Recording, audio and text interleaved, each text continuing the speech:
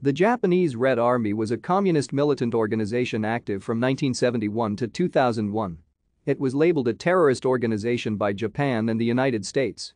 The JRA was founded by Fusako Shigenobu and Tsuyoshi Okudaira in February 1971 and was most active in the 1970s and 1980s.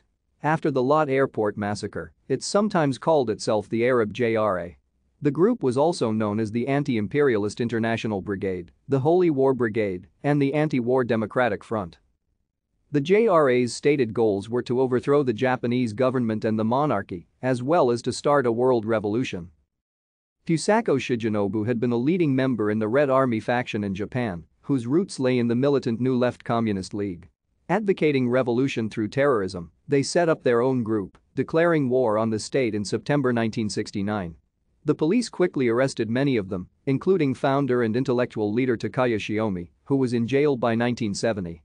The Red Army faction lost about 200 members, and the remnants merged with the Maoist group Revolutionary Left faction to form the United Red Army in July 1971.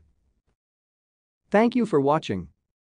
Like and subscribe if you would like to view more of our videos. Have a nice day.